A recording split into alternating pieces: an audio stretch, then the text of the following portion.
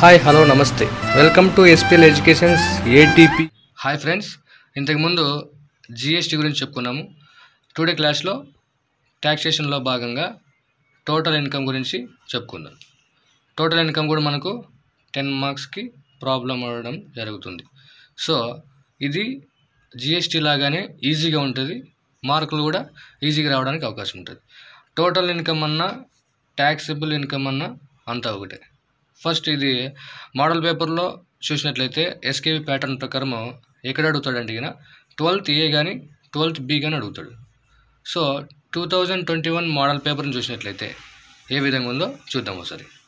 The following particulars of mister Prakash from computation of total income 2020-21. First ఏముందంటే ఇక salary income computed అని ఇచ్చాడు. ఎంత amount? 8 lakhs.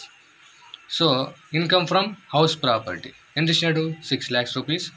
Loss from house property 1 lakh rupees. Long term capital gain వచ్చేసి 1,60,000.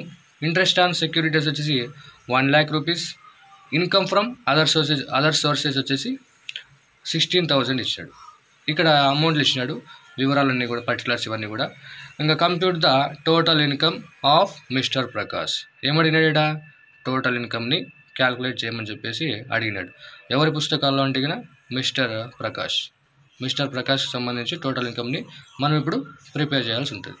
So next answer లేకపోయినట్లయితే ఏ విధంగా చేయాలమ్మా answer అంటే, ఫస్ట్ ఇక్కడ ఇన్కమ్స్ ఏవి ఉన్నాయో first step by step పదాం. Incomes ఏవైతే ఉంటాయో ఆ ఇన్కమ్స్లో నుంచి లాసెస్ తీసేస్తాం, అంతే. లాసెస్ తీసేసి అవుటర్ కమ్లో వేస్తాం. ఫార్మాట్ వచ్చేసి ఈ విధంగా ఉంటుంది. ఫస్ట్ ఏం రాయాలంటే కనుక computation of total income of ఎవరి పుస్తకాలు అయితే తయారు చేస్తున్నామో వాళ్ళ పేరు రాయాల్సి ఉంటుంది. Mister Prakash for the assessment year 2020-21 అంటే ఈ డిక్షనరీ కదా. టోటల్ ఇన్కమ్ ఇయర్కి సంబంధించి ప్రిపేర్ చేయమన్నాడు. 2020-21కి తయారు చేయమన్నాడు కాబట్టి ఇది కూడా ఫర్ ది అసెస్మెంట్ ఇయర్ 2020-21 అని చెప్పేసి రాసినాడు. ఇంకా ఫార్మాట్ వచ్చేసి పర్టికులర్స్ అమౌంట్ రూపీస్. ఇది ఇన్నర్ కాలం అంటే ఏమన్నా లాసెస్ ఉంటే ప్రాఫిట్స్లో నుంచి లాసెస్ని తీసేసి అవుటర్ కాలంలో అమౌంట్ వేసుకుంటాం. ఇది ఓన్లీ ప్రాక్టీస్కి మాత్రమే. మనకి మెయిన్ కాలం ఏది? ఇది. సో ఫస్ట్ ప్రాబ్లంలో పోదాం. ఫస్ట్ వన్ ఏంటి ఇచ్చినాడు? శాలరీ ఇన్కమ్ అని ఇచ్చినాడు. ఫస్ట్ శాలరీ ఇన్కమ్ కంప్యూటెడ్ అని ఇచ్చినాడు. సో యాజ్ ఇట్ ఈజ్ అట్లే రాస్తాం. ఇంకా శాలరీ ఇన్కమ్ ఇచ్చినాడు. శాలరీ లాస్ అని యాడని ఇచ్చినాడా? ఇలే కదా. సో 8 lakhs అనేటువంటిది డైరెక్ట్గా అవుటర్ కాలంలో వేసుకోవచ్చా? 8 lakhs అనేటువంటిది అవుటర్ కాలంలో వేసేస్తాం. Next income from house property ఇచ్చినాడు. ఎంత ఇచ్చినాడు? 6 lakhs ఇచ్చినాడు. ఇంకా ఇన్కమ్ ఫ్రమ్ హౌస్ ప్రాపర్టీ అన్నాము, రాసుకుందాం. First income from house property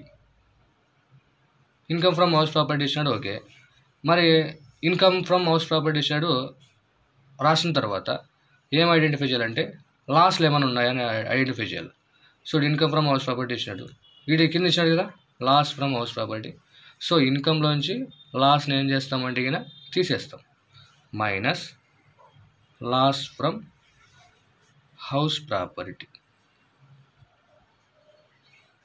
so income from house property ఎంత ఇచ్చినాడు? అమౌంట్ 6 lakhs ఇచ్చినాడు. ఇది డైరెక్ట్ అవుటర్ కాలంలో వేసుకోకూడదు, ఇన్నర్ కాలంలో వేసుకోవాలి. ఎందుకంటే ఇన్కంలో నుంచి లాస్ని తీసేయాలి కాబట్టి. So income from house property 6 lakhs అయిపోయింది. ఇంకా లాస్ ఫ్రమ్ హౌస్ ప్రాపర్టీ ఎంత ఇచ్చినాడ? 1 lakh ఇచ్చినాడు. 1 lakh రూపీస్. సో ఇప్పుడు తీసేసి అవుటర్ కాలంలో వేస్తాం. ఇన్కమ్ నుంచి లాస్ 6 lakhsలో 1 lakh పోతే ఎంత వస్తుంది? 5 lakhs. ఓకేనా. Next long term capital gain ఎంత వచ్చింది? 1,60,000 వచ్చింది. రాసుకుందాం. లాంగ్ టర్మ్ క్యాపిటల్ గెయిన్ ఎంత ఇచ్చినాడు? 1,60,000 ఇచ్చాడు. ఏమన్నా లాంగ్ టర్మ్ క్యాపిటల్ లాసెస్ ఏమన్నా ఉన్నాయా? చూడండి ఒకసారి. లేవు కదా. సో డైరెక్ట్ అవుటర్ కాలంలో వేసేసుకుందాం. లాసెస్ ఏమన్నా తీసేసేటి ఉంటే ఇన్నర్ కాలంలో రాసుకుంటాం. లేవు కాబట్టి సో డైరెక్ట్గా అవుటర్ కాలంలో రాసుకుంటాం 1,60,000. నెక్స్ట్ ఇంట్రెస్ట్ ఆన్ సెక్యూరిటీస్ ఎంత ఇచ్చినాడు, 1,00,000 రూపీస్ ఇచ్చినాడు. ఇంట్రెస్ట్ ఆన్ సెక్యూరిటీస్ దానికి సంబంధించి లాసెస్ ఏం లేవు కాబట్టి డైరెక్ట్ అవుటర్ కాలంలో రాసుకుంటాం. ఇంట్రెస్ట్ ఆన్ సెక్యూరిటీస్ ఎంత ఉంది, 1,00,000 రూపీస్ ఉంది, 1,00,000 rupees. So income from other sources, ఇంకా లాస్ట్ ఏంది, income from other sources. Income from other sources ఎంత ఉంది, 16,000. ఇంకేమి ఇంకా చేయాల్సినటువంటి అవసరం లేదు, ఇవన్నీ యాజ్ ఇట్ ఈస్ యాడింగ్ చేస్తాం. ఒకసారి యాడింగ్ చేద్దాం. 8 lakhs,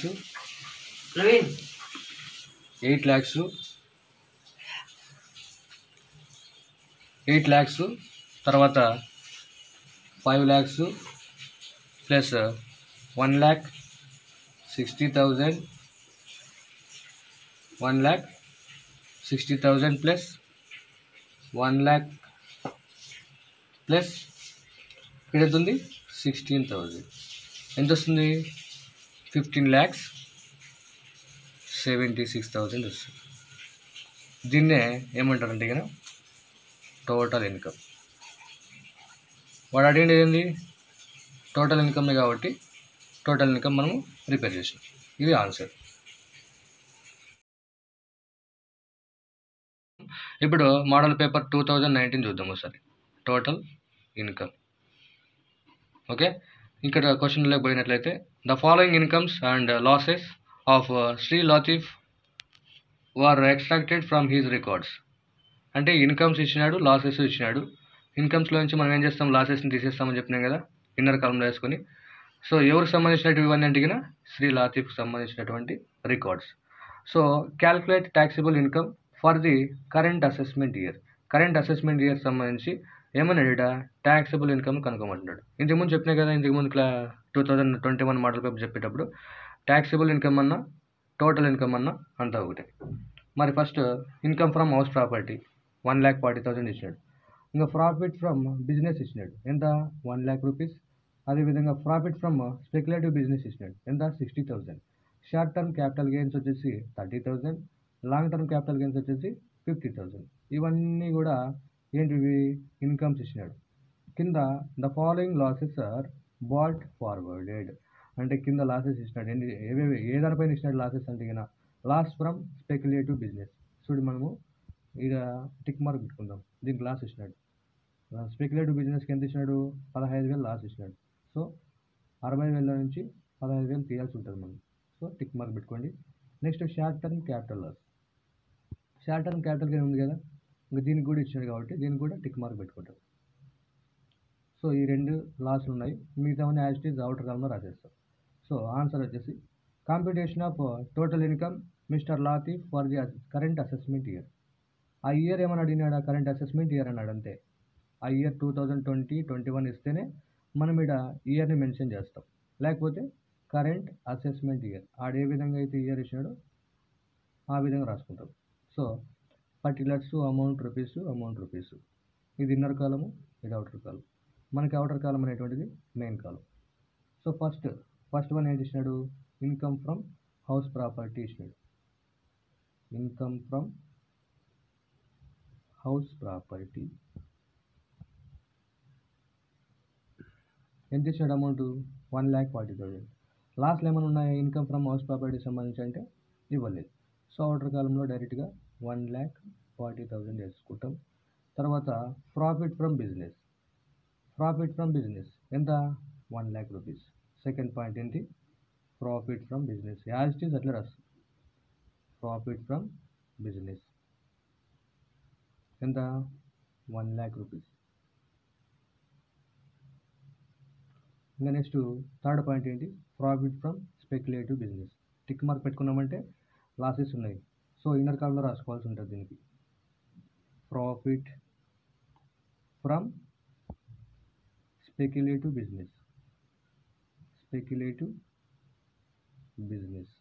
ఎంత ఇచ్చినాడు amount, profit from speculative business కంటే ఎంత ఇచ్చినాడు, 60,000 ఇచ్చినాడు. 60,000 ఇన్నర్ కాలంలో రాసుకుంటాం. తర్వాత దీంట్లో నుంచి మైనస్ లాసెస్ ఎంత ఇచ్చినాడు స్పెక్యులేటివ్ బిజినెస్ సంబంధించి 15,000 ఇచ్చినాడు. So loss from speculative business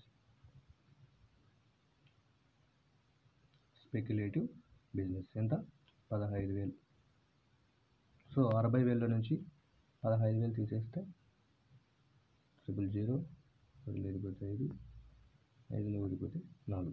so 45,000 టోటల్గా మనకు స్పెక్యులేటివ్ బిజినెస్ సంబంధించి అమౌంట్. ఇంకా నెక్స్ట్ ఫోర్త్ పాయింట్ ఏంటి, షార్ట్ టర్మ్ క్యాపిటల్ గెయిన్స్. ఇది కూడా టిక్ మార్క్ పెట్టుకున్నాం కదా, అంటే షార్ట్ టర్మ్ క్యాపిటల్ లాస్ కూడా ఉందని అర్థం. షార్ట్ టర్మ్ క్యాపిటల్ గెయిన్ ఎంత ఇచ్చినట్టు అమౌంట్ ఇక్కడ 50,000 ఇచ్చింది. ఇన్నర్ కాలంలో రాసుకోవాలి, ఎందుకంటే so short term capital gain ఎంత ఉన్నాయి 30,000 ఉన్నాయి.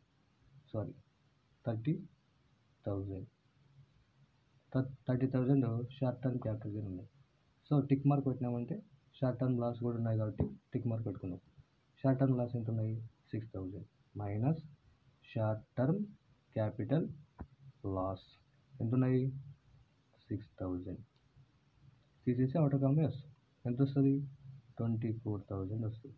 30,000లో 6,000 పోతే ఎంత 4,000, 24,000. ఇంకా next fifth one, ఇదేముంది fifth one, long term capital gains